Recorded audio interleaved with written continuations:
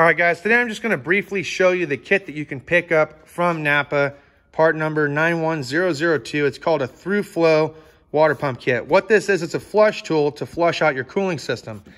How it works is this. We'll open it up. We'll take a look at some of the adapters and pieces that it comes with. Okay, this is probably one of the more common pieces that we would use. And then this is the second one we would use. These couplers actually attach into the end of the hose here. So whether you're working with 3/4 or 5/8, you hook it up into here. You can attach your air compressor hose up to the bottom here. It's got a regulator, so you can regulate the amount of air pressure that's going through it.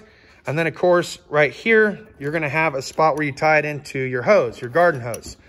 And then from there, you have an extension hose. So if you really needed to get a little bit further or deeper into some weird spots, you can put the extension hose onto the end and then use your adapters for the other end of it.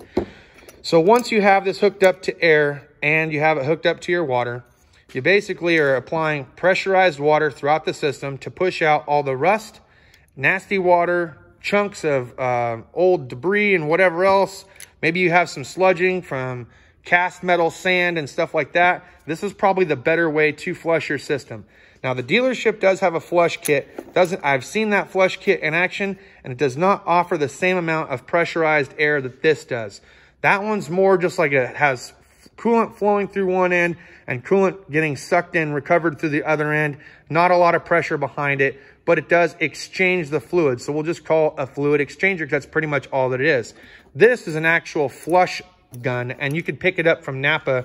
I don't recall how much it costs, but I'm sure you can find out by going to your local Napa and asking them about kit number 91002. All right, so let's talk about what kind of vehicle that you would want to use this kit on. So this kit, this True Flow cooling system pressurized water kit that you would hook up to a garden hose and flush all the debris out of your car. This is going to be for vehicles that are either older or have been, let's just say, not very well maintained. Ones that have extreme amounts of rust, ones that have possible clogging within the system, be it rust buildup or metallurgy or even that casting sand that gets built up within the system. Those are the vehicles that you're going to want to use this specific flush kit for. And of course, once you actually do flush it out with water, you can pour the coolant back into the system, and that little bit of water that's still within the cooling system isn't going to affect the cooling properties as much as you would think. All right, so let's talk about some situations where you would want to have either the dealership flush your system with their flush machine, or if you're already a tech, why you would end up using the flush machine from the dealership versus using a pressurized kit like this, versus the one that you can pick up from Napa. So typically with those vehicles, they're the ones that are actually pretty well maintained for the most part, and they're having their service work done during the recommended interval cycle based on mileage or months. Those systems aren't going to have a lot of rust, debris, or metallurgy buildup, or casting sand. Some cars will have casting sand, especially some of the newer ones. But this style of flush will actually exchange the fluid. It's a fluid exchanger, right? It's going to exchange the old fluid for 2 gallons of new fluid, because the dealership's pretty good about giving you a couple of gallons of coolant to put within the system. So overall, I guess if your vehicle is well maintained, you might want to have the dealership flush your vehicle during the interval cycles.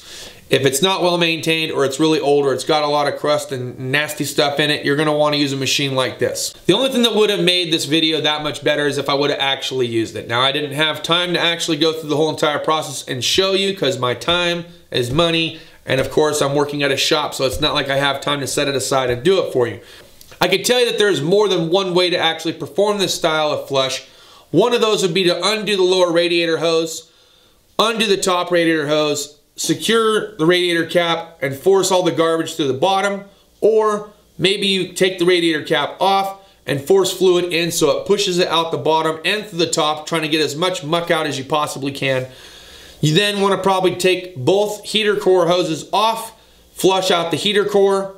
You then might want to actually flush the other direction, so that way it flows out and comes out the water pump area. Like I said, there's different ways that you can do it, but you can flush out each different component depending on which one is actually clogged. This kit's pretty universal. It'll fit most hose sizes, anything from 3/4 to 5/8 to the big dog stuff. So don't be afraid to check it out. if it's something that you're interested in seeing. That's all I got for this video, guys. Thanks always for watching. We'll see you guys next time. Cheers and deuces.